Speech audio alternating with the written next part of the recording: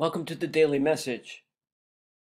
Today I conclude my reflections from the history of the Mass having to do with some of the Eucharistic liturgies of the very, very early church, the first couple hundred years of the church.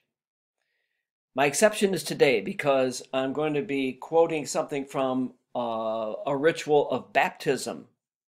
It comes from a document called the Acts of Thomas, which was not written by the Apostle Thomas.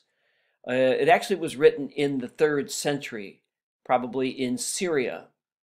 The reason why I cite this particular passage is because of the way the author refers to the Holy Spirit. The Holy Spirit is referred to in the feminine. And so it's noteworthy that even though this isn't a Eucharistic liturgy, that this is the way the Holy Spirit is addressed. And so I read this selection from the Acts of Thomas. And the apostle rose and sealed them, and the Lord was revealed unto them by a voice, saying, Peace be unto you, brethren.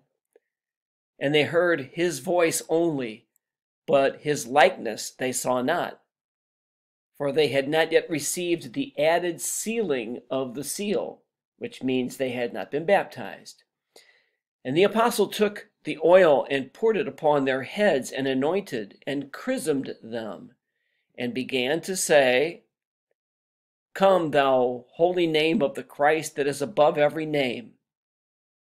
Come, thou power of the Most High and the compassion that is perfect.